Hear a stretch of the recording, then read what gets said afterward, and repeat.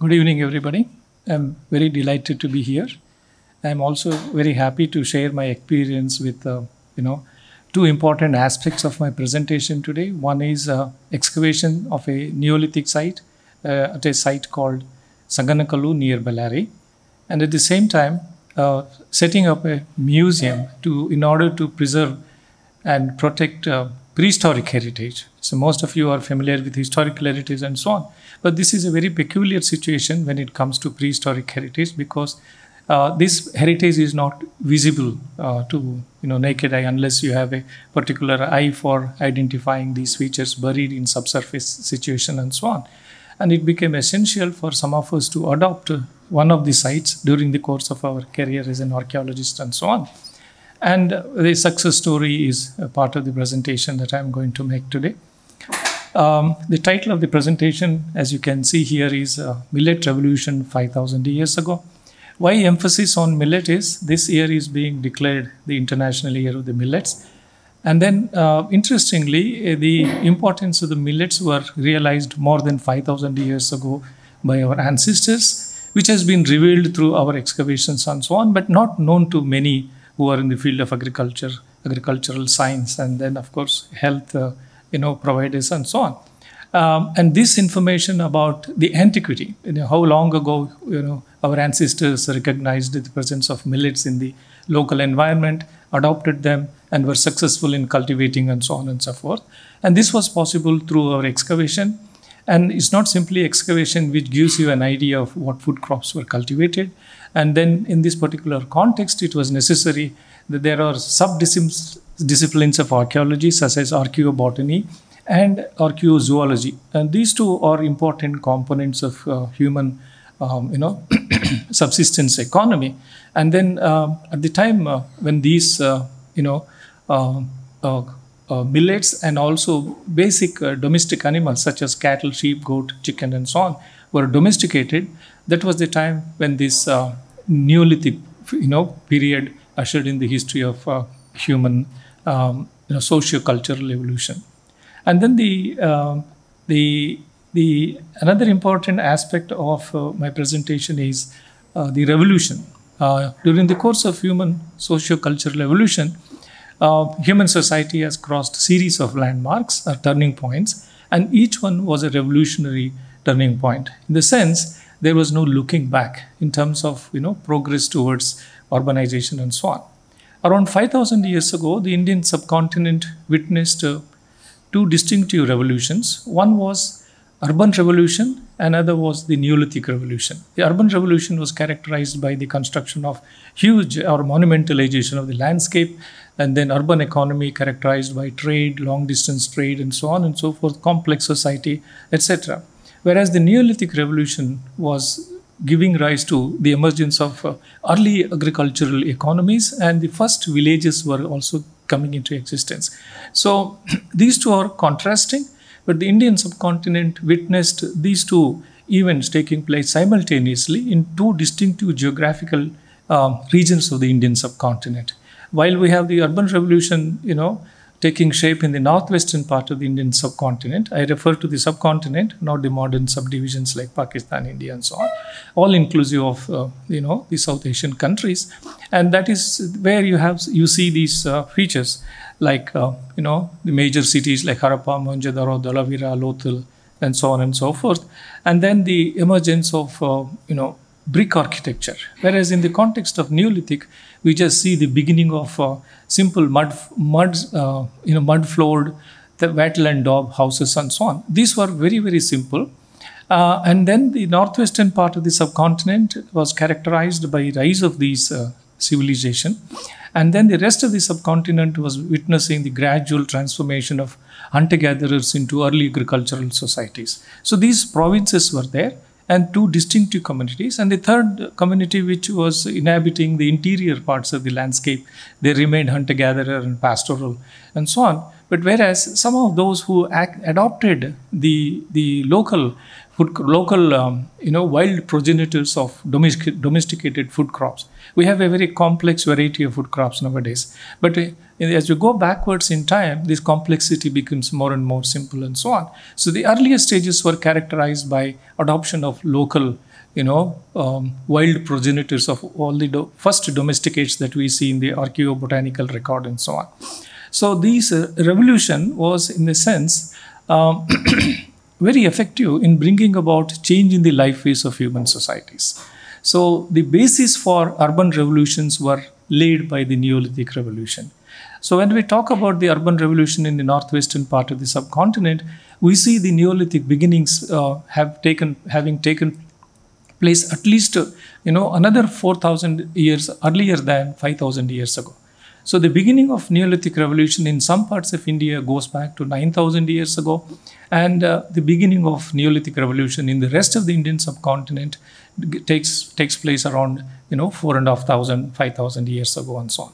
This is the most confident time frame that we have for the emergence of settled agricultural way of life, and then the gradual evolution of a broad spectrum of food crops that plant food crops that we have been cultivating, and also several of these domesticated animals, and that also the wide variety of animals that are domesticated today. As you go backwards in time, we come down to one or two animal species like sheep, goat, cattle, and so on and so forth. So that is where this concept of revolutions in human history has helped us understand or reconstruct the way in which socio-economic development of our human society has occurred. And more particularly, we are very, very confident about our reconstructions during the last 5,000 years or so. So these simple huts still survive in different parts of southern India, especially in the heartland of the peninsular South India. You go back into the interior landscape, you still see survival of these simple huts that I have been showing on the right hand side of this particular site and so on. So Neolithic traits have continued to survive, but yet there is a complex character to the urban societies that we have. So the emphasis on millets is because the earliest food crops that were cultivated in India happened to be millets. And this was not known until these sites like Sanganakallu were excavated, until the discipline of archaeobotany and its laboratory techniques were employed in identifying the food crops that, the seeds that were recovered from archaeological deposits and so on.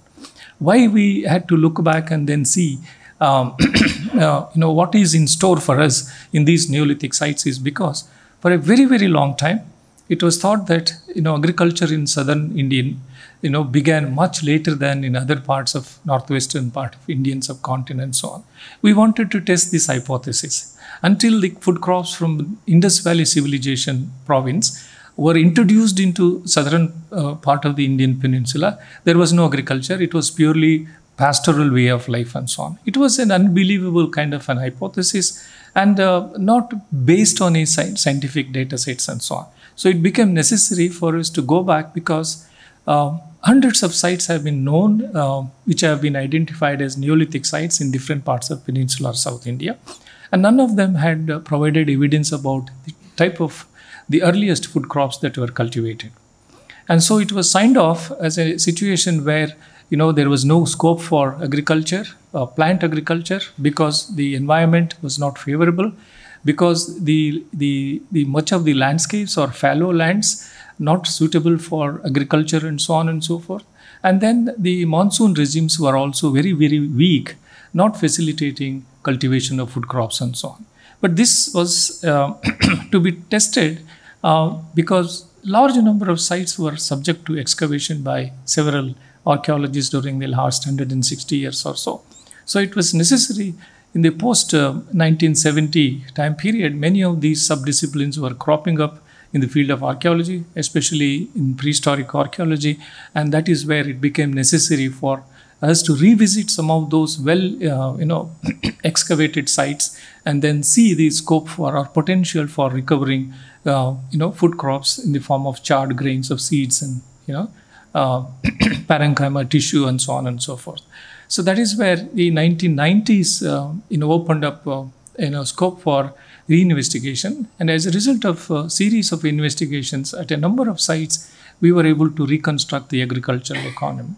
The emphasis on millets is because the excavations and then archaeobotanical analysis that we carried out gave us clues to the fact that there were some basic millets and also pulses which were ubiquitous across the entire Indian peninsula, outside the province covered by the Indus Valley civilization and so on. The Indus Valley civilization food package was much more diversified. They had cereals, varieties of cereals, and also millets coming from northwestern and central Asian regions and so on.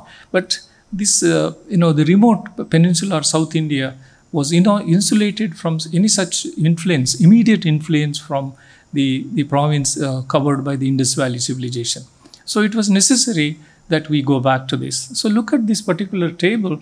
We have at least 18 varieties of millets which are native to different provinces across the world. And some of those where we see this triangular symbol here, they are the ones which are native to the Indian subcontinent. But they were not identified in the archaeological record. So some of these, like brown top millet, which is known as Koralu in Kannada and Telugu and so on, Pedda Samar is one which is very native to South India, has now been identified in the archaeological deposits. And then we have Sawa millet.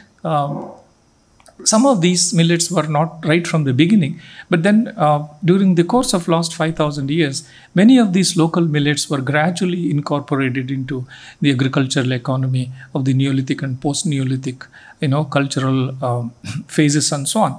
And then we do have this proso millet, and then we have little millet, and then we have kodo millet, pearl millet, foxtail millet, and then yellow foxtail millet, and then you have bristly foxtail.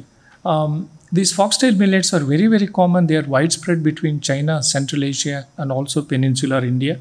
Some of the pulses like horse gram, green gram, black gram are native to different ecosystems across the Indian peninsula. And some of these millets were also introduced from outside. So the introduction took place much later in time, and prior to that, these local millets were identified by these early agro-pastoral communities and were successfully adopted as basic food crops of the Neolithic agricultural economy and so on. So millet basis laid the basis for the emergence of agricultural way of life across major part of peninsular India, except the region west of the Aravalis towards Balochistan plateau and then westwards into Southwest Asia. So that is an entirely different cultural province that we see. And the tempo of changes were much more rapid or faster in that particular area as compared to this major part of the Indian peninsula, the extra peninsula and the peninsula and so on. So the millets, have a lot of advantages for agricultural economy. In terms of they are termed as miracle grains or crops of the future by modern day agronomists, and they can not only grow under harsh circumstances because even drier, hotter soil temperature conditions can also facilitate germination of these millet seeds and so on. But if you introduce cereals like wheat and barley or rice, unless you have irrigated fields, you will not be able to cultivate cereal crops like rice, wheat, barley and so on. So that is where millets become very, very important in the agricultural economy.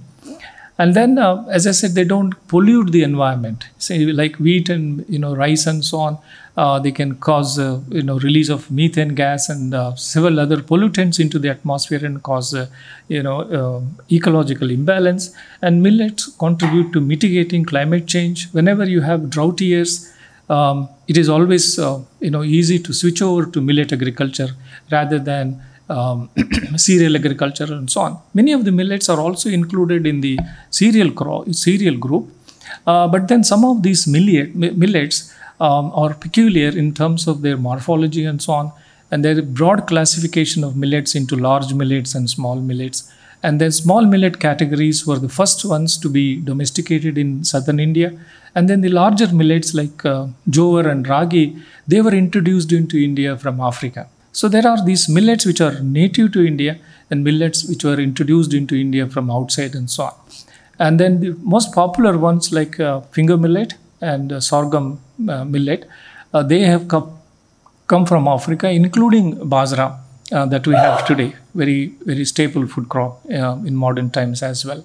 So looking at this archaeological record, it is now possible to trace the manner in which agricultural economy gradually developed, and then the agricultural productivity, which was based on monsoon seasonality, was gradually changing into what we call intensive agriculture, that is introducing agricultural change, which was possible through small scale irrigation, what we call gravity irrigation, and facilitating cultivation of winter crops. So wheat and barley get introduced into India. So the intensive agriculture gradually gives rise to surplus food production, and then other areas of human economy also diversifies, and that is what we have seen in the archaeological record.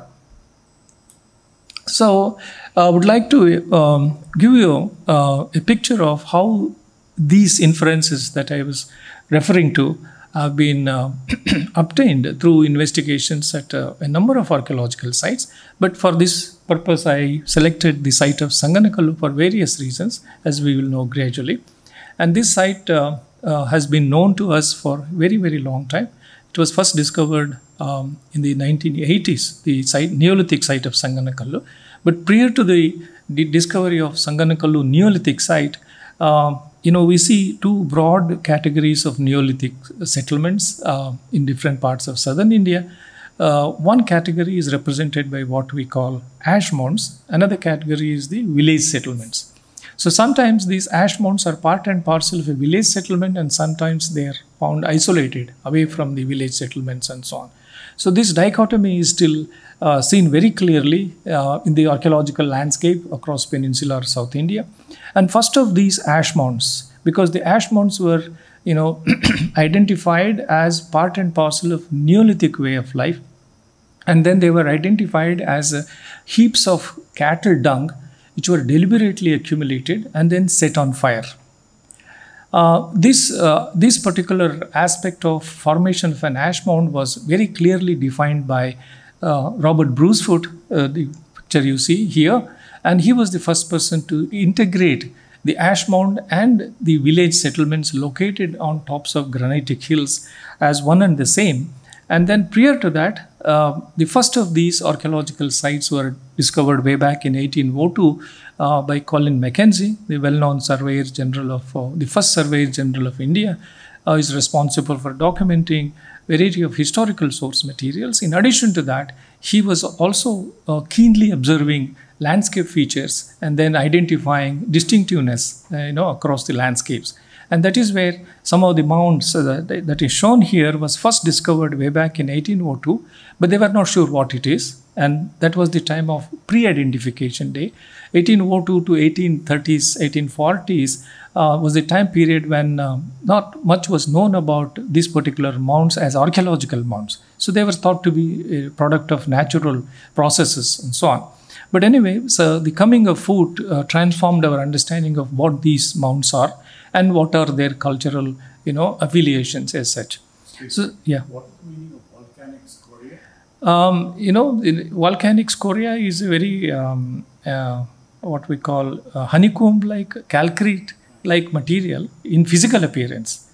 So, scoria is a thing which is product of high temperature lava, coming out and then giving rise to formation of this conkery material. So, it was... they thought that initially, when it was first subject to laboratory analysis, they said that it is a material of volcanic origin because of the physical characteristics visible to these people. Analysis was not very clear about whether it was burnt cow dung or not until Robert Bruce Foote confirmed it in the later part of the 19th century. So this is a deliberately accumulated cattle dung associated with agro-pastoral communities going back to 5,000 years or so. So they are widespread across different parts of northern part of Karnataka, western part of Andhra Pradesh and so on. And there is a time period when these ash mounds continue to be part and parcel of the Neolithic way of life. So these ash mounds, this is the largest and the first ever ash mound which was identified by these early explorers, and then the first ever ash mound to be identified as part of the Neolithic. And since then, many such ash mounds came to be identified across different sectors of northern part of Karnataka and western. Nearly 300 such ash mounds were identified, and very few of them only survive. Fortunately for us, this ash mound will survive forever because it is being protected through resources obtained from CSR programs of local industrialists and so on and so forth. And the site of Sanganakallu is another archaeological site which is also being developed into an heritage site of that time period and so on. So most of these Neolithic sites are associated with this kind of landscape that you see here. They are all hilltop sites. Most of the earliest settlements were located on the hilltops, surrounded by flat terrain, very flat erosional plains, with poor drainage network. There are hardly any river flowing by these earliest settlements. Normally we associate these early settlements with the banks of the rivers and so on. But you look at this particular landscape, we rarely come across a perennial river flowing in this region, and also a region which receives very, very low rainfall. But 20 inches is the highest amount of rainfall during the course of summer monsoon in this area. And naturally, this area is erosional plain because the lack of channeled water courses as a result of sheet washes. The precipitation taking place in this particular landscape used to flow from top of these hills and along the slopes of the hill, gently flowing down and then accumulating at the base of the hills and so on. So there is no scope for channelized water courses in this area. Yet we see very high density of these settlements associated with this kind of landscape, and most of them were located on tops of granitic hills. And that was another big question we were to address. Why these settlements were located on tops of the hills when there are no rivers, perennial rivers, small or large, and even water holes in the neighborhood as we see today.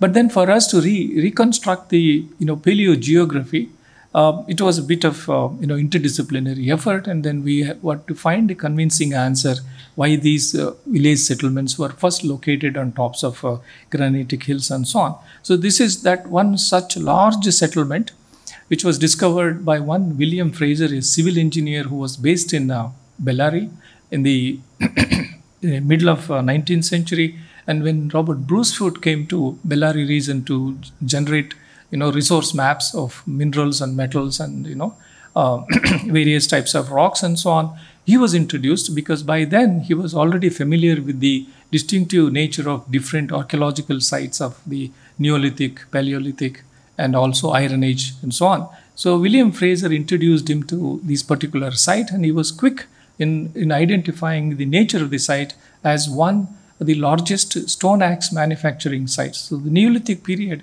was characterized by the production of what we call polished stone axes or ground stone axes or simply celts and so on, as opposed to Paleolithic, flaked stone implements. But here, this site was identified as a major factory by Robert Bruce Foote himself, and then he began to document the presence of various other, cultural features in this area, and then he tried to identify the source of raw materials from which varieties of antiquities were made, varieties of antiquity artifacts were made, and that is where in the report that he published, which is called Memoir of the Geological Survey of Ballari district, he had a separate chapter on economic geology, in the sense the procurement of basic raw materials and from distant outcrops, distant geological belts, and then modifying them into various types of artifacts and so on. So that particular chapter laid the basis of inquiry into the provenance of various types of raw materials which were utilized by these Neolithic folk and so on. At that point of time, it was certainly, because of the type of stone tools which were abundant and densely scattered on the surface, it was easy to identify that site as a Neolithic site because that celt was typical of Neolithic period. But anyway, later we had to revise this kind of characterization of the site, whether it was Neolithic or early Neolithic, middle Neolithic, late Neolithic, or even Iron Age and so on. So the kind of stone axes were made from locally occurring dolerite or gabbro, what we call, which is an intrusive rock into the granite, and that was the major source of raw material for making these polished or ground stone axes and so on.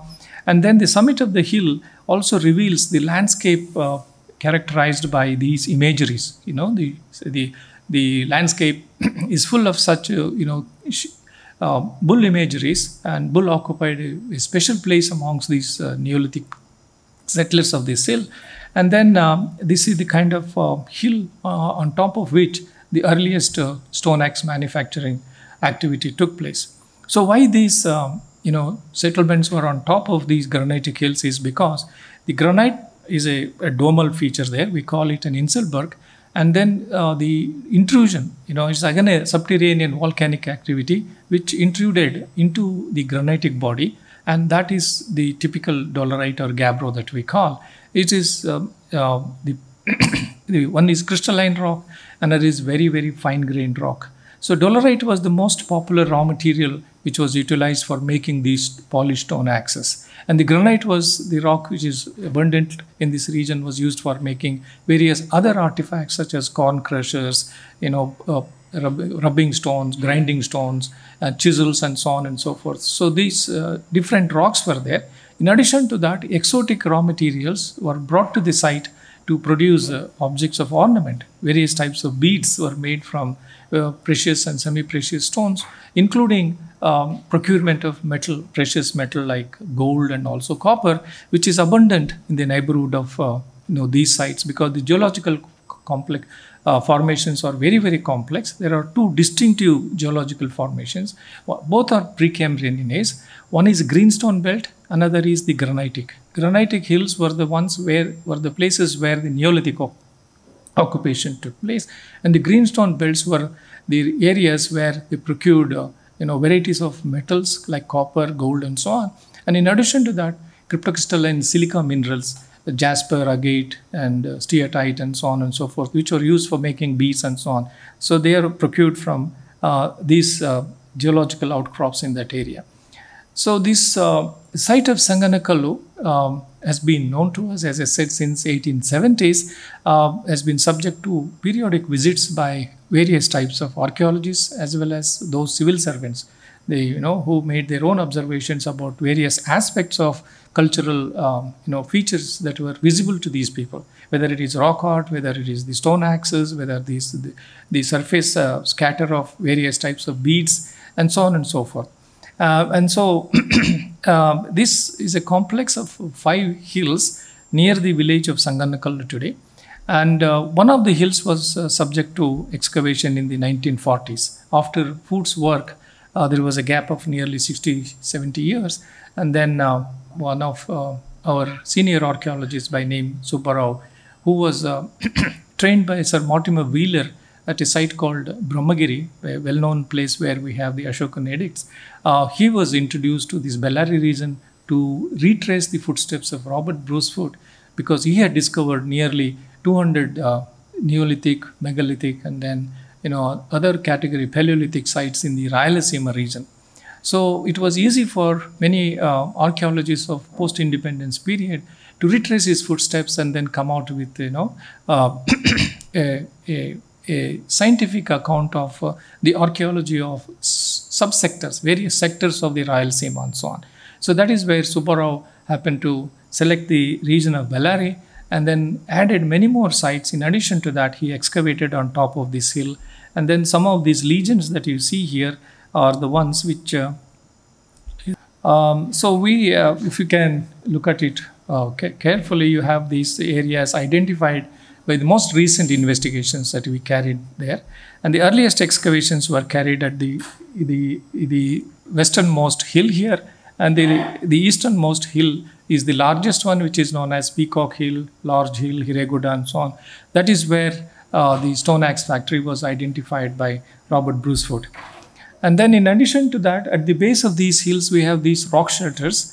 And the surface, on the outer surface of these boulders, we do have paintings of that time period. And around this particular rock shelter, we have an activity where small microliths were produced by utilizing the scatter of quartz shingles on the pediment surface. All around this flat surface, the huge scatter of quartz pebbles from which these microliths were made. So stone axes were the ones which were heavy duty tools, and these microliths were the ones which were produced in order to generate composite tools which facilitated in harvesting grasses and so on and so forth.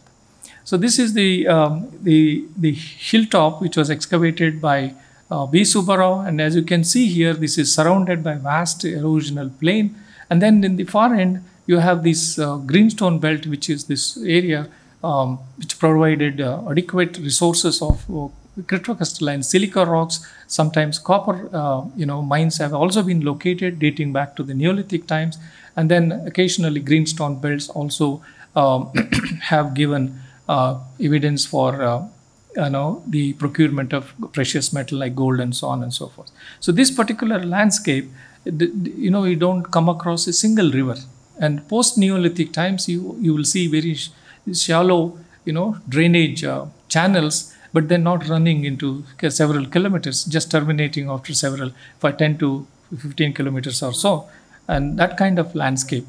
So when we wanted to reconstruct, because material culture was fully described, but then the subsistence economy was not very clear to us until we began reinvestigation in the 1990s. Till then, we were only thinking this Neolithic economy was primarily based on cattle pastoralism, so on. So they were called Neolithic, cattle pastoral communities inhabiting this particular area.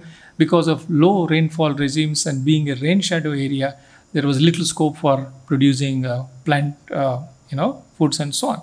But then when we went back to these sites and reopened some of those previously excavated trenches, we were in for a big surprise. Not only we were able to recover varieties of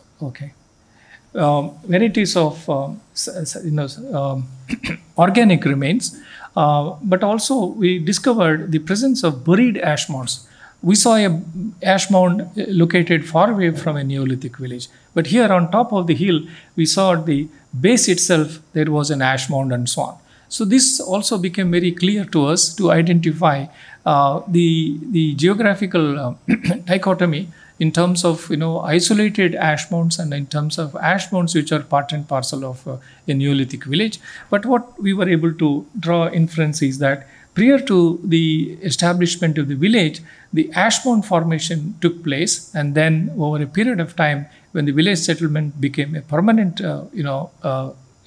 place, the ash mound got buried, and then it is overlain by what we call habitation soil resulting from human occupation, and this is the horizon which yields us microscopic remains, and that is where it was necessary that we go back and then collect samples for laboratory analysis and identify microscopic remains, including evidence for aquatic fauna and also charred grains of various food crops that were cultivated by these. And then, as you can see, we don't see brick architecture. This is all mud floored, wattle and daub structures, and what we see is the 4 post holes that we see. They are all circular on plan, like I showed in the very first slide. And then part of the area which was excavated revealed the presence of post holes. And then right on the bedrock, you have the floor of the house, and then the wattle and daub structure was erected and so on. And so the cluster of houses, they came up on top of this particular ash mound here. And these soils were very, very potential, revealing the evidence of various types of food crops and then animal remains and so on. It was part of the ritual activity associated with fertility, and so that is why there are so many theories. But in one, final inference that we have now over the last 5-6 decades of debate amongst ourselves, so they were part of a ritual activity associated with early farming community and so on. And they were that was the time when cattle was not consumed as a part of the human diet. So it was a deified animal, especially the bull imageries that you see here. And so after about 1900 BC, we see that cow dung becomes part of agricultural manuring activity, and so it ceases, the mound formation ceases and so on. But then we have these ash mounds formation taking place from about 2700 BC to almost up to 1200 BC. So at different sites, at different points of time, when the villages were coming up, they were first associated with the formation of an ash mound, and then the village settlement coming up in those areas. So that is the kind of relationship that we have been able to see.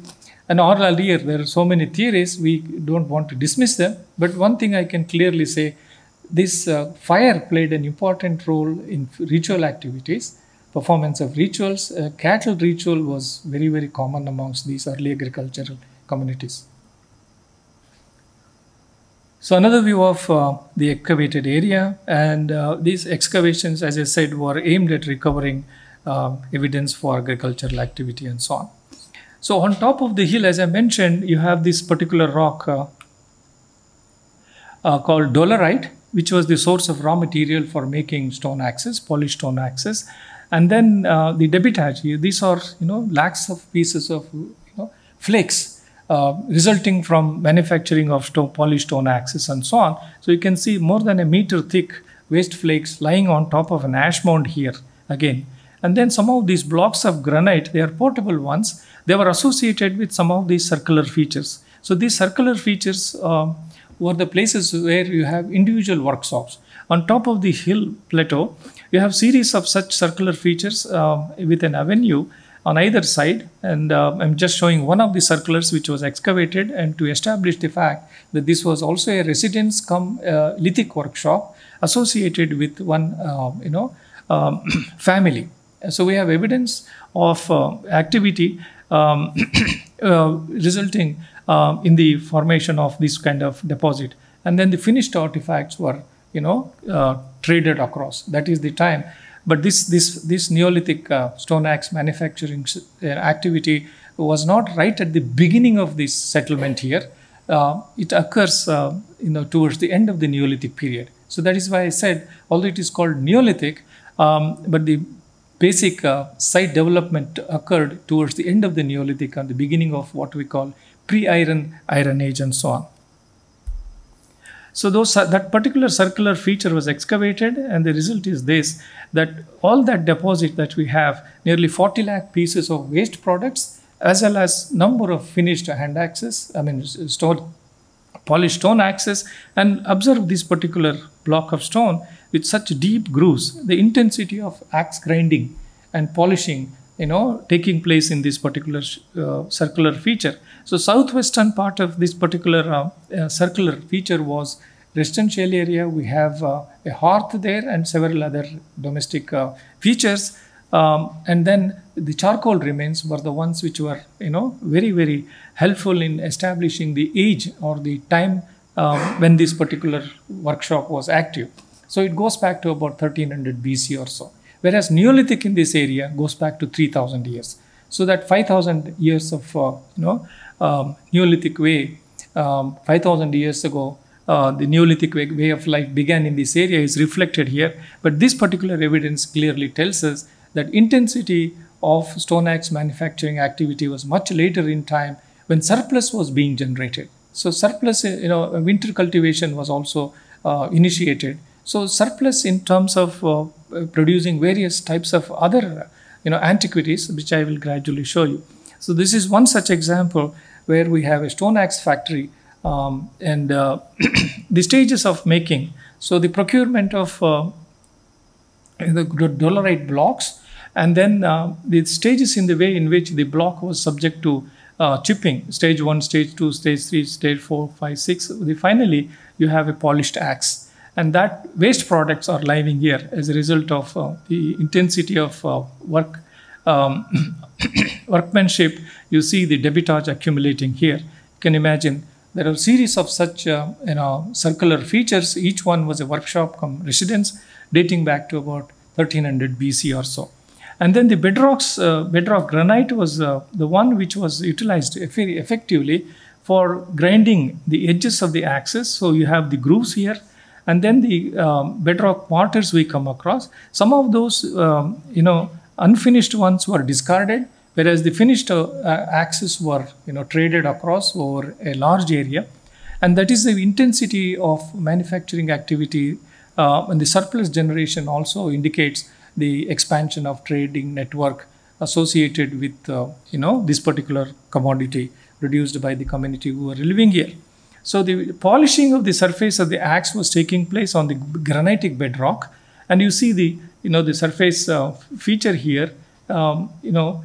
Initial polishing, and if the same spot is subject to continuous polishing of the surface, it becomes deeper and deeper, and finally it goes even deeper. And then the grooves, the edges were grooved, axe edges were sharpened here, the body of the axe was polished here. So these are the features that we come across the entire landscape in this region. So why the settlement was located on top of a hill? The fact that there is no water drainage network anywhere in this area, how could these people survive? So as I mentioned, granite and then the dolerite intrusion causes obstruction of the flow of groundwater.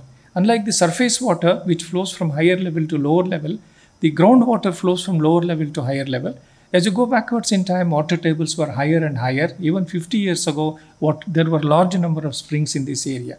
So the obstruction of a flow of groundwater by the intrusion of the dikes was the one which gave rise to formation of springs along the sides of these hills.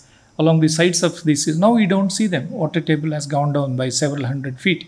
So for us, it was necessary to explain why the sites were located on top. So when we looked at the geomorphic features and then the geological context in which various chemical precipitates, like what we call spring tufa, occurring in the crevices and fractures, in the areas where we have the granite and dolerite intrusion having occurred, we found spring tufa. So spring tufa formation takes place when water tables recede, and then the springs also dry up.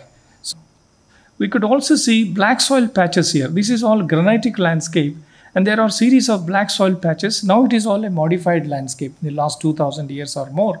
But then what we saw was the black soil patches are not in situ development of black soil. They were associated with pools and ponds, ponded soils. So that demarcation of black soils at the base of these hills was another added evidence for us to argue for the presence of gentle flow of spring discharge accumulating in the floor of the at the base of the hills. So there were these swamps and so on, and water holes, and then the perennial spring activity supporting the settlers on tops of these hills. And then most of these animal domestication and small scale agriculture was carried out along the banks of these water holes and swampy areas and so on.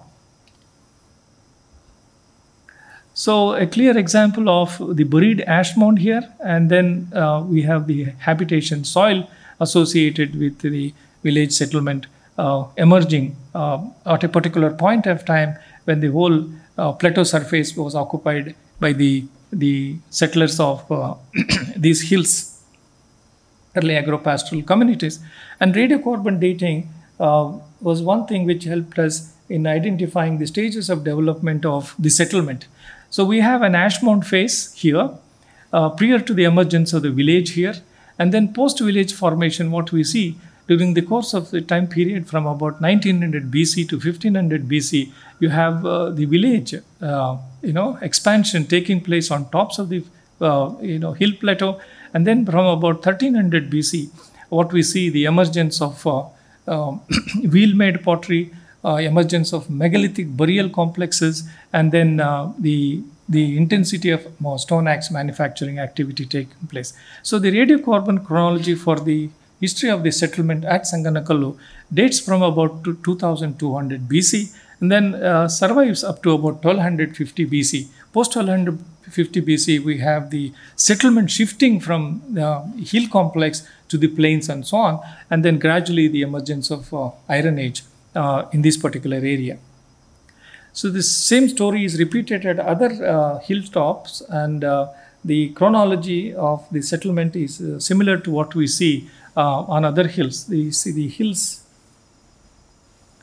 So the ash mound phase, then you have the village, and then the axe workshop dating from about 1400 to 1250 BC. So the oldest ash mound that we know in the region dates back to about 2700 BC. The youngest ash mound that we know as of today at Sanganakallu dates back to about 1300 BC or so. So that is a long time span. So initially archaeologists thought that ash mound phase was the earliest phase of the Neolithic era.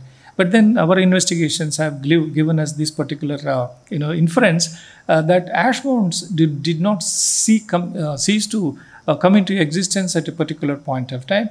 They survived for over nearly 1200 to 1400 year time period at different sites, at different settlements, different at different points of time.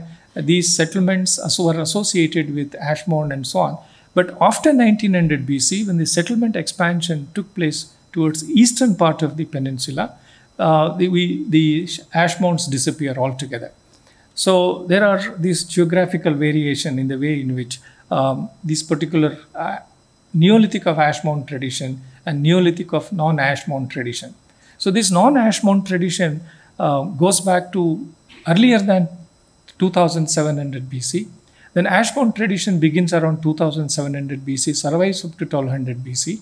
And then post-ash mound, you have the emergence of early Iron Age, where we don't have clear evidence of production of iron artifacts, but then intensive activity resulting in the production of large-scale production of stone axes, wheel-made pottery, black and red ware, and then expansion of trade networks, gradually giving rise to the formation of an urban economy during the next 600 to 800 years or so.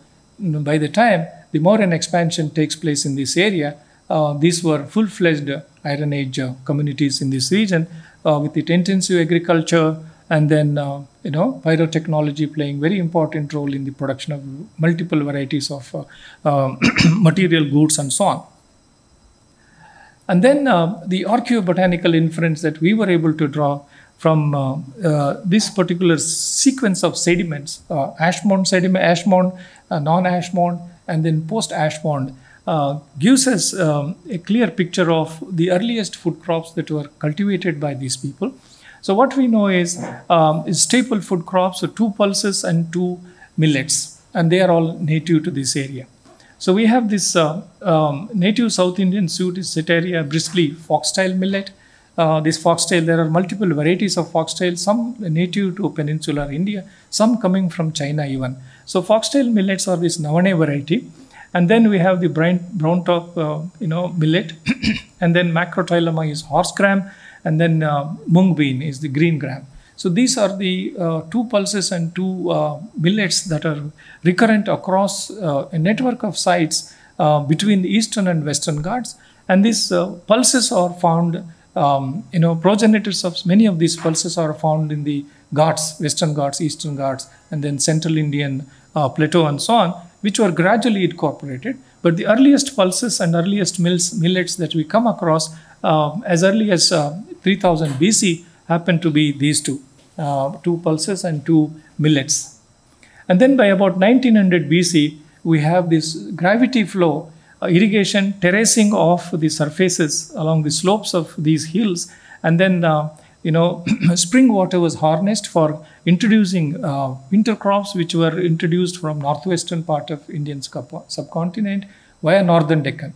Because north of the Krishna basin, we have the western Deccan region where we have a series of sites where as early as 2000 BC, food crops which were already familiar to Indus Valley people were introduced into northern part of peninsular India. By about 1900 BC, we have wheat, barley cultivation taking place in the Neolithic of southern India as well.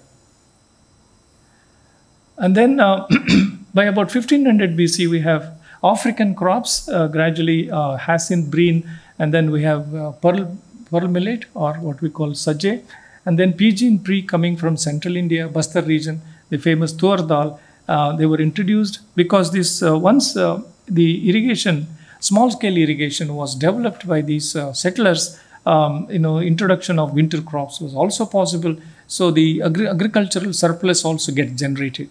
So that is what we see by 1500 BC onwards, large scale production. The settlements become more and more permanent and very intensive activity in terms of producing stone axes, in terms of producing wheel-made black and red ware, and then in terms of introducing food crops, exotic food crops into southern India and so on. And then the chicken also was introduced around this time, and it is of North Indian origin, and then further eastwards in China and so on. So the wild progenitors of some of these pulses and millets are shown in these maps. So the moist deciduous forest ecosystems, they're rich in varieties of these pulses, and then you have these millets widespread across different parts of peninsular India and so on. So the package remains very well established. So this is the kind of agricultural package that we see in the Neolithic context. Post 1300 BC onwards, it becomes much more widespread. We have fiber crops getting introduced. Pyrotechnology becomes a very common thing amongst these communities, and they gradually shift from hilltop areas towards the region which is drained by a network of streams and so on. So that is one reason why we took up excavations at Sanganakallu. But yet another reason why we worked at in this area was when we first arrived at this site at Sanganakallu in 1990s, we saw the fate of the site, threatened by large-scale mining activity and so on. And this is, as I said, with the potential site, perhaps the largest site anywhere in South India. A lot of information is buried in the landscape here, but nobody knows it, nobody is aware of it. And then we landed here, this was the situation. So we had to take steps to make sure that further damage to this particular site does not take place, and it is, adopt this site in order to make sure that prehistoric landscapes, not across the entire region, but some of these sites which are very, very potential and hold a lot of material, evidence buried in the landscape, needs to be preserved for generations to come, because the new methodologies always help us to probe deeper into the cultural systems that were operating in this area and so on. So even the ash mounds, because of quarrying activity, they were getting destroyed. These ash mounds, as we saw, some of them were buried, and some of them were on the shoulders of these hills. And they were, because of quarrying activity, they were also, suffering total destruction. And then this is the kind of material, scoriaceous material, which was initially observed by the early, scholars who analyzed the material. They thought that is the volcanic in origin, for that matter. It looks like calcareous deposit, but otherwise it is burnt. And then the landscape also preserves evidence for habitation, evidence for rock art activity, dating back to last 5,000 years or so. And then the bedrock features, where the stone axes were manufactured, where the grains were processed. These are bedrock mortars, concave hollows that we see across the entire landscape. And even on top of the hill, we have this kind of megaliths, of the later period, Iron Age period and so on. So all of them were disappearing from the landscape. So, and nobody has studied them, and they hold a lot of potential for further research, so needs to be protected. And the landscape is, dominated by these imageries. This particular bull occupies a special place in the culture of these Neolithic and Iron Age people. And such imageries were produced on the rock surfaces across the entire landscape. If you go on top of the hill, then the summit of the hill, you have, hundreds of these. In fact, we have documented 2,000 elements of rock art on the one particular hill in this area. So if this hill is subject to granitic quarrying, continues, all this would have been lost. We still did not have, we have not been able to understand or articulate these cultural features into a system, culture system, because they have been studied independent of one another. So rock art specialists come and look at the imageries from their perspective. Archaeologists come and excavate, and then they document the evidence for human, productive activities taking place in that area. But there is some relationship between all activities that were taking place simultaneously in this particular landscape that needs to be understood. So initial documentation has taken place, and they have been independently, described. And then there are certain inferences, but they need to be interrelated to all activities that were taking place, and for that we need such sites to be protected forever and ever. These were not, there was no need for, uh, hunting activity because they were domesticating sheep, goat, cattle, and so on. And occasionally they were hunters. And this particular landscape supported cattle pastoralism, sheep goat pastoralism on a very, very large scale. And there was no dearth of animal food for these communities in addition to the cultivated crops. There are some scenes, but very rare, emphasis. We have not come across evidence for animals which were hunted by these people. Most of the animal bones that have been recovered from archaeological deposits, they dominantly represented by sheep and goat remains and less of cattle. The cattle was not consumed by these people. This was a deified animal. And so we see that distinction, seen in the archaeozoological record. And then such, varieties of, exotic raw materials which were procured, and then objects of ornaments, lapidaries existing in this area, they are very much part of this landscape. Not easily visible to naked eye, but one can see, an archaeologist will be able to identify these features, as I said, copper, gold, and so on. And then the type of axes that were produced were much sought after. Perhaps there is a long distance trade network prevailing towards the end of the second millennium BC. So 1400 BC onwards, and then gradually replaced by the production of iron objects and so on. And then wheel-made black and red ware appears, during this time period. We call it Iron Age black and red ware. This has been found at a number of sites in the Iron Age context itself. So the settlement flourished as a major, 1,000-acre area by the end of the first millennium, by the end of the second millennium, 1200 BC, post 1200 BC till the emergence of Ashoka Mauryan phase in this area, we see these settlements flourishing in this region, reflected by the presence of such. So during the course of our investigations, not only at Sanganakallu, but at a number of these related sites, and also during the course of my own investigations in this particular region over a period of 40 years, large number of antiquities were collected. And if they were not systematically documented, catalogued, and then made available for researchers, it is again a great loss, in terms of heritage of our past. So that is where, to protect the site and also make sure that the antiquities are available for further study, we had to make effort to make sure that we set up a museum here. And we were fortunate enough to get support from the district administration. And over a period of 10 years, from about 2002 to 2009, we succeeded in procuring a building and also obtaining resources to set up, a storage, systematic storage, and organize cataloging. They were to be transferred from some of these, trunks and sacks and so on into boxes, and then organize them systematically, computerize this data, and then invite scholars who are interested in taking up detailed study, not only physically preserve them, but also preserve them in a digital form as well. So we have our Japanese collaborators who are helping us to digitize each and every aspect. Now today, a museum houses nearly 40 lakh pieces of antiquities belonging to Paleolithic period, Mesolithic period, and of course Neolithic, Iron Age, and Megalithic time periods, and so on. So this is another success story.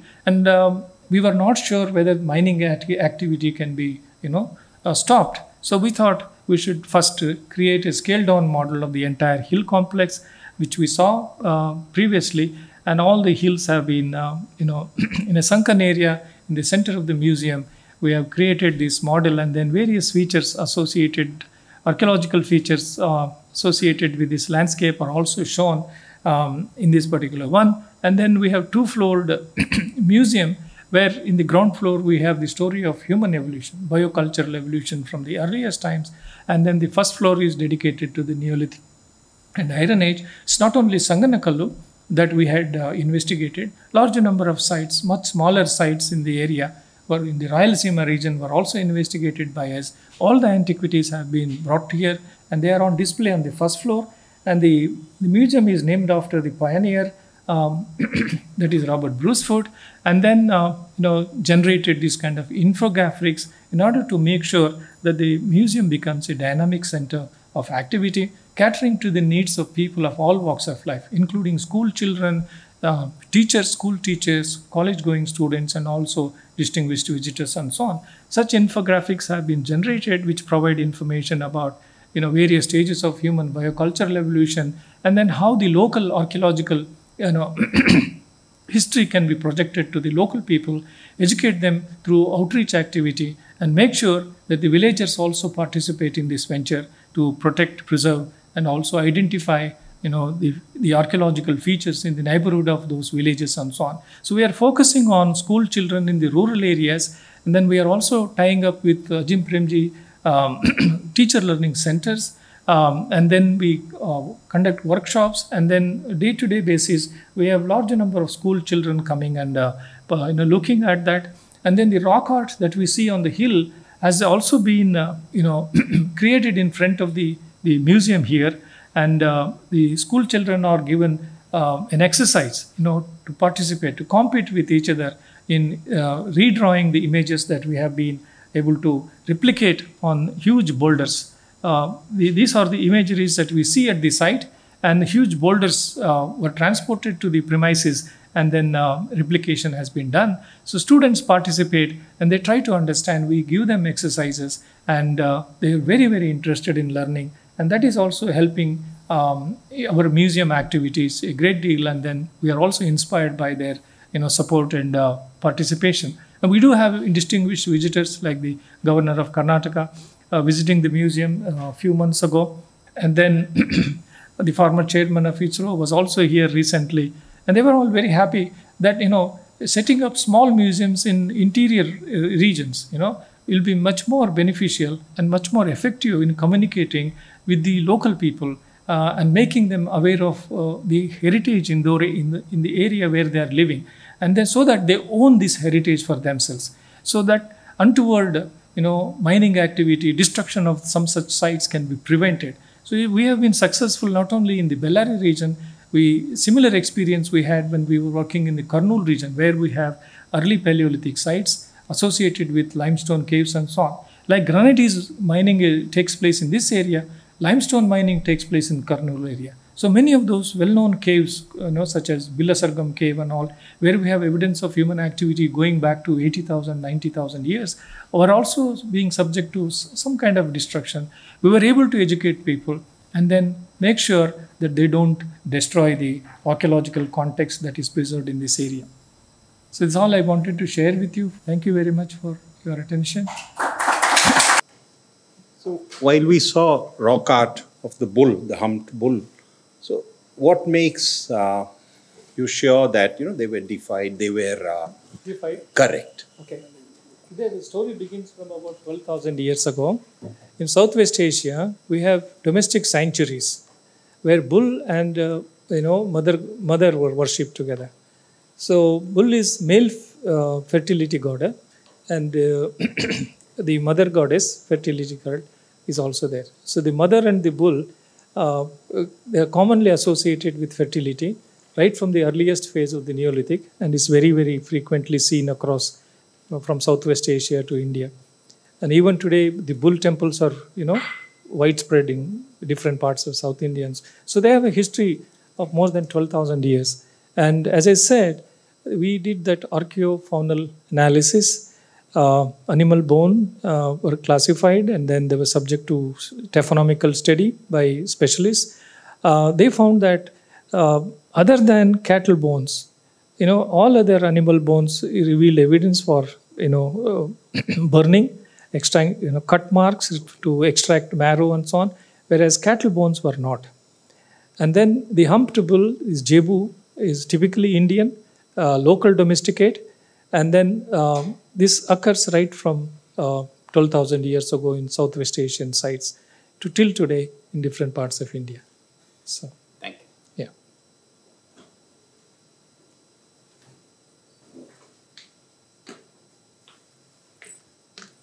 Yeah. Hi, so I actually had multiple questions. Yeah, okay, please. The first one was, so you had mentioned something called the wheel-made megalithic ware. Sorry? wheel-made megalithic ware. Yeah, yeah. Is that the same as black and red Yes, you saw pottery? the black and red ware. Yeah, are they the Chrome same pottery, thing? That is the wheel-made one, Okay. which appears around 1200, 1300 BC. Okay. Prior to that, all Neolithic, early phase of Neolithic pottery was all handmade. There are 3 or 4 categories of ceramics, buff ware, coarse gray ware, and then purple ware and so on, burnished ware. And then sometimes slip is applied, but mostly 99% handmade. So wheel gets introduced later in time when the large scale stone axe manufacturing activity also takes place. Okay, so do you find evidence of handmade pottery also in places like Sanganakallu? 100%, lot of it. I mean, I didn't go into all those aspects because the focus was on excavation and the museum. Yeah. Yeah, of course. My second question was, were all the stone axes made in at least the Sanganakallu area all polished? Yeah. They were all polished? Yes, yes. Okay. That's the typical tool type of the Neolithic is the polished stone axe. Okay. So they are called, celts. And they were produced deliberately. That is why they are called Neolithic stone axes, new technology. And these were food producing tools, not food procuring tools. So that is the basic distinction between Paleoliths and then Neoliths. So hunter-gatherer people, they produce those hand axes, cleavers and so on. Whereas the early agricultural communities, they produce this new technology, a new type of raw material, because this is fine-grained, massive rock, easy to grind and achieve smooth surfaces. And also axe edge is much more efficient compared to if you use a coarse-grained granite, you can't generate an axe of the type that I was showing you. Granite was deliberately used for producing other kinds of artifacts, food processing, artifacts. Even the bedrock was utilized for polishing dolerite axes. And the bedrock was also utilized for processing grains. There are corn crushers, rubbing stones, quern stones, and so on. So they are all in granite. Whereas these axes, chisels, and so on were deliberately made from dolerite rock, which is also known as gabbro. Yeah. Okay, sorry, last question. Yeah, you have. Yeah. So you were saying that there were some animal remains found in were they found inside the ash mound itself?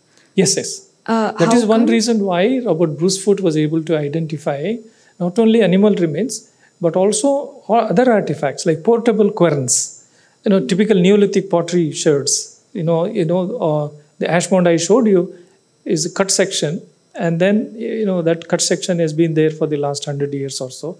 Every time archaeologists went there, they found these antiquities. Okay. Yeah. No, how come they were found inside ash mounds? That was my question. Accumulation was taking place. You see, they were accumulating, they were creating a platform. They are not just dumping ash, cattle dung on the rugged, uneven surface. They were leveling the surface. Sometimes they used to even create gravel platforms and then accumulate cow dung, not in one episode, multiple episodes. So these were seasonal camps. I did not go into all those aspects. So every time they came back at a particular part of the year, accumulation was taking place.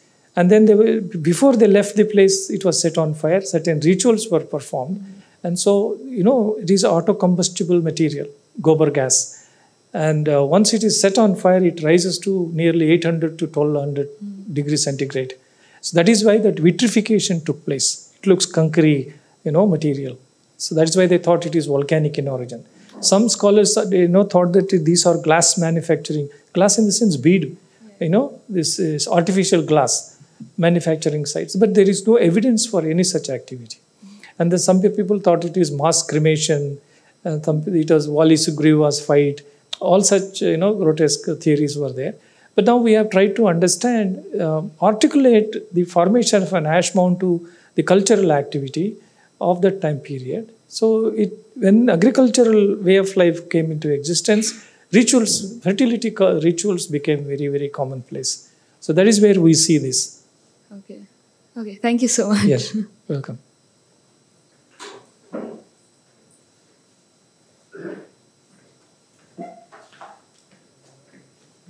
Hi, sir. What language was language prevalent? Was written language prevalent? No evidence. That is why we call it prehistoric. Even the Harappan civilization, we have not deciphered. the Harappan script, we don't know what they spoke and what they wrote. So we still call it proto-historic. And this is even early pre-literate societies, and no evidence of any written language.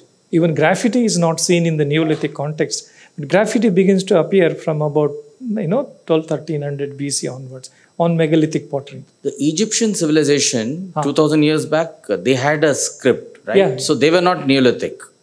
No, they were already urbanized. They were already... Like our Harappans, we had trade links with the Egyptian, Mesopotamian, and so on. Yeah. So they didn't have... what about oral language also? We don't know the...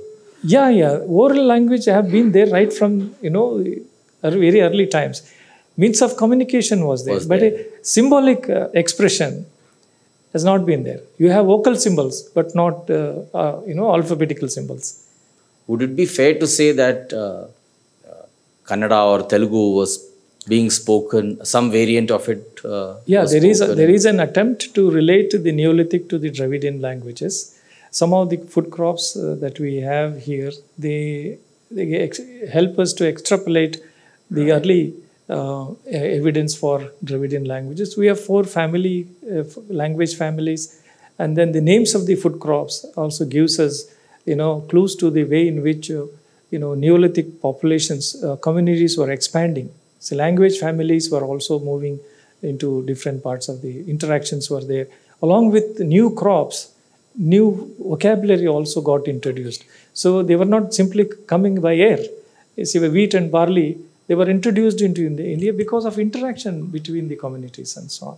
So we have Bastar, Turdal coming from Bastar region. So there were these Munda languages people.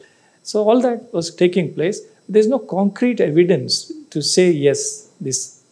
The possibility is a Dravidian substratum is not ruled out. Thank you. Thank you, sir. I have 2 questions related. Do the stone axes have any indication that wooden handles were attached to them? Yes. And the second question is, if so, whether the axis of the handle was parallel to the edge of the axe or perpendicular to it, because that determines how the axe was used and what purpose. They were both handheld as well as hafted to a long stick and so on, tied with. How is that determined? There are examples from other sites, if not from here.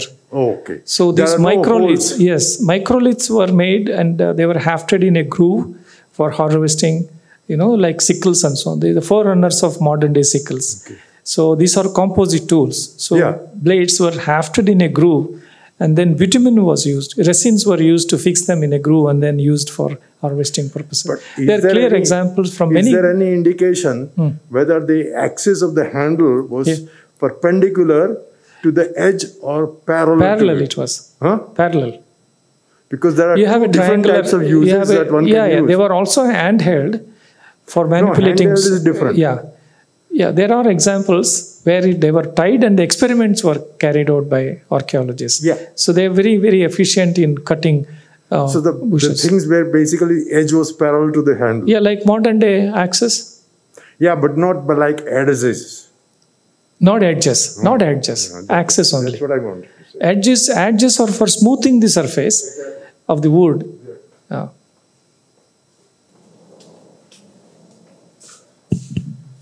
Sir, I think you very briefly sort of stated how you went about setting up the museum and preserving the site. Yeah. I think that's an interesting story by itself. I think you sort of you narrated it very briefly, but I would imagine there must have been several challenges. Yeah, indeed it was. Can you discuss that briefly?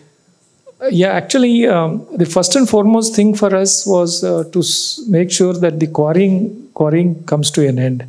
And that we were threatened also when we made an attempt to approach authorities. And then because many powerful people were involved in mining activity. And this is such a large-scale mining activity.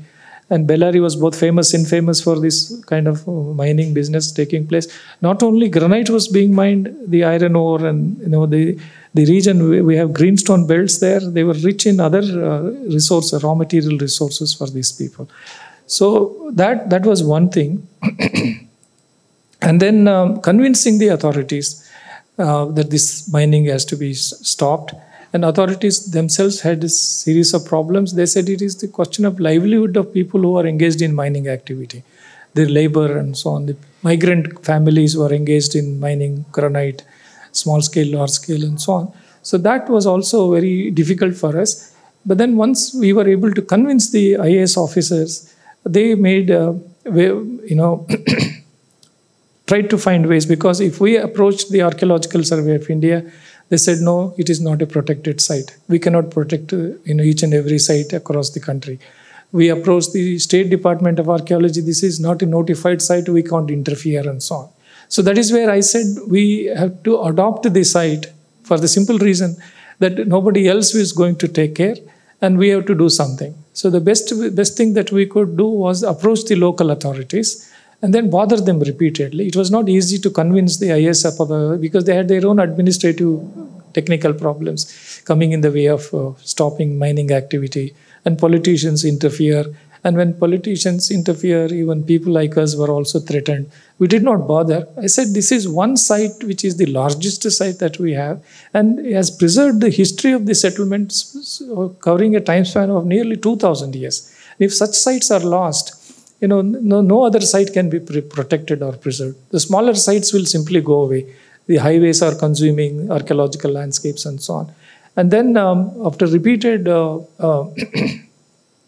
approach to the deputy commissioners, then there was one of them, they said, you come and educate us about the site. So I had a 3-hour sitting with them, a similar talk I gave them. Senior officers were sitting in this. At the end of the thing, he said, okay, you come with us and whatever we can do, we will help you to do. So he brought us to the complex where we have these buildings, and they said, if you want, you take one of these buildings and if you want to preserve your antiquities from Sanganakallu. I said, I don't have not only Sanganakallu material, I have material from several other sites in the area. So that was an underutilized building, and the deputy commissioner was one Arvind Srivastava, who is now the center. So he said, yes, you take this building, I'll give you 8 lakhs. So the first thing we did was set up this scale down model and then create these cabinets, transfer the antiquities from huge, gunny bags, trunks and so on into boxes. They provided money for that. So everything came. Once they were convinced that we mean what we are, talking, so they started, initially 8 lakhs came, then another 2 lakhs came. And each deputy commissioner we approached, he said, we're running short of boxes to transfer the material. So they managed to get. And then when Mr. Nakul was deputy commissioner of Ballari, he was worried, you see, that he's not progressing the way it should have been done. So he asked me to come and meet him. And then I told him, this is what I require. Then he said, you don't worry, I will manage resources for you. So up to about 50 lakhs he managed very quickly. I said, in order to catalog the antiquities, first and foremost, is cataloging is essential. And then we'll have the information about our past through infographics. So for all that, I gave him a proposal up to about 50 lakhs or so. Then prior to Mr. Nakul, there was one Ram Prasad. He made the Jindal people to support our cause. So initially about 20 lakhs came. And when Nakul came, he gave us 3 assistants to catalog who were trained in museum cataloging and so on and so forth. So for 1.5 years, very quietly we were working on cataloging and so on, and then storing them in a systematic way. And then we now know what material we have from large number of sites, not only from Sanganakallu, from series of sites and so on. And then additional resources were made available. Then the infographics were generated. And then meanwhile, we were worried about the highway expansion between Hospet and Ballari. It was going to destroy the one and only ash mound which has survived till today. So the bulldozers were brought to the site. So since we were in touch with the senior officers, one of the SPs, one Chetan, who is now in Mysore, so he was passing. He was like our student only. So fortunately, because of my age, all these officers used to treat me with some respect because I was doing this work. So I said, he called me immediately, I'm passing by this mound and some bulldozer is stopped, is right near the mound. Then I said, sir, please stop it first. So next thing, next village he reached Torangal and sent his sub-inspector. He seized the Gammon India Company's bulldozer and so on. And then Ram Prasad was still deputy commissioner. So we told him the story of the discovery and how different theories have been put across and what we think of it and why it should be preserved. And it is in the center of the highway and it will be a landmark and can be preserved forever. And your predecessors have built a small wall and let us rebuild the wall and then develop into a tourist destination, both for people who passers by and then also researchers. So other ash mounds have all been leveled. So that also then BTPS, Ballari Thermal Power Station people, they came forward. Up to about 1.5 crores they have given. Now that wall has been rebuilt, we have developed you could not go there. And electrification is taking place. And we have huge bulls, cement bulls being made. And they will be installed right in front of the ash mound on either end of this thing. So that is going to be a permanently protected ash mound anywhere in South India and so on. So this is the kind of excitement that we have enjoyed working for the preservation of cultural heritage and so on. I must say, thanks to these IAS officers who have really, they understand what we speak, that is the point here. If you go to an archaeological survey officer or a state archaeology department, they will not bother. So that is why we are not handed over the museum to the government as yet. So this is, yeah. Sorry? The rock art. Yeah. It's all out in the open. Yeah. I mean, what is the likelihood of it being preserved? It has been preserved for the last 5,000 years. In the future also nothing will happen because the government has, we gave an action plan to the government when Mr. Yediyurappa was chief minister. He earmarked 5 crores for that, for the development of this site. And then 2 crores have been released. And the money is not released to any of us. It is released to government tourism department. They are executing our action plan. The site is being developed. So that is one assurance that we have. And the rock art will not be damaged further. Yeah.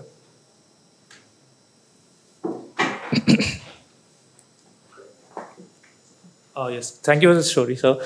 Just a question about the sites itself. So, given these workshops and the factory sites that are there, was curious about the sphere of influence that these sites have. Like, how far did the trading go, or those tools that they produced? They must have reached itself. No, that particular site was associated with the dolerite dike, which cuts through the hill. And that is the ideal dolerite or gabbro. There are several dikes cutting across the granitic hills, but not all dike spots were selected for making groundstone access. Only this particular, and then the landscape itself was very ideal for locating a factory there. So series of workshops could be set up on the plateau of the large hill. And as I said, the network was widespread. Maybe of the order of 50 to 100 kilometer radius, so all across. And then there are some exotic raw materials like chert, which is otherwise called flint, was also brought from long distance. So chert came from Kurnool limestone belt. Chert came from limestone belt in northern Karnataka in the Bhima basin and so on. So there is such long distance trade was, is also reflected in the food crops that were introduced from such long distances. So it's a widespread network. That is where, long distance trade gradually gave rise to process of urbanization of southern India. Whereas Indus Valley civilization was gradually declining, this part of the Indian subcontinent gradually, progressing towards second urbanization. That is what we call. Yeah. Thank you. Just to follow up on that, so the sites, how close of, what are the proximity of the sites themselves? Were they handled by like I think you mentioned of like a family or maybe specialized people who have that occupation must be doing it. Did they move between the different sites, or was each of them associated with different family units and all? Yeah, they were. We don't have much information, but as we understand the location of sites, they were interrelated. So if you stand at Sanganakallu, any hilltop, and look around in any direction, every 2 to 3 kilometers you have a Neolithic site.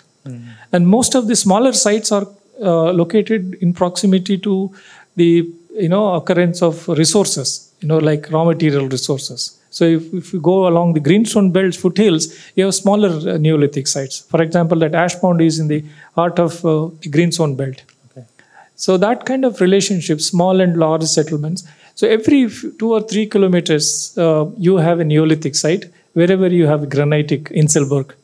So smaller and larger. This is the largest one that we see. The next largest that I can imagine in this area is a village called Kurugodu, about 20 kilometers from Sanganakallu in the western part of western direction. So there are these sites which are, sites are known but not have been subject to study. Understood. Yeah. Thank you. If I understood you correctly, you were talking about the hill being a very unusual position for a settlement, whereas like it would be more natural to live by a riverside or something like that. But I was just wondering, especially when I was listening to the last question, could it be that actually the whole plain around it was settled and that kind of huts that don't leave much archaeological traces, and the hill could have been like a defensive settlement, because you were talking about the axe grinding things. So that sounds a bit like an arsenal or like a place that where the people who would defend the area would maybe be on the hill. But there could be like a large, maybe not urban, but like a pre-urban settlement around the hill where agriculture and animal husbandry took place. These populations were very, very small. As you go back in time, 5,000 years ago, populations were very, very small. And what we have done is systematic field walking, what we do. So these are all identified as Neolithic hilltop settlements. And then from each of these settlements, we radiated several kilometers to look for the remains of human activity of that time period. So beyond a kilometer from the base of the hill, in any direction, you gradually, experience decrease in the antiquities. So there is no evidence for any settlement away from the hills in that area. We have done that systematic field walking in order to ascertain that only hilltops were the places where the earliest villages were located. Yeah.